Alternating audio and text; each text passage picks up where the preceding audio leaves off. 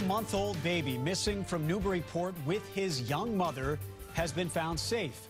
Police say a family member turned over baby Jacob to the Department of Children and Families in Springfield. Good evening, everybody. I'm Lee Martin in for David Wade. And I'm Lisa Hughes. While the baby is safe, that mother is still missing. WBZ's Kath has the breaking details. Ryan? And Lisa, Newburyport police say they got the call this afternoon from DCF workers in Worcester, letting them know 4-month-old Jacob was in their custody. Officers had been searching for the infant and his mother, 15-year-old Chantel Van Voris, after they disappeared from a family services provider yesterday. That's where the two had been living. Earlier today, police tracked down the Honda CR-V they believe the two were traveling in. It was found at an address associated with the mother's family in Springfield, and then a short time later, authorities say a family member brought the baby to DCF. 4-month-old Jacob was transported to the hospital to be checked out.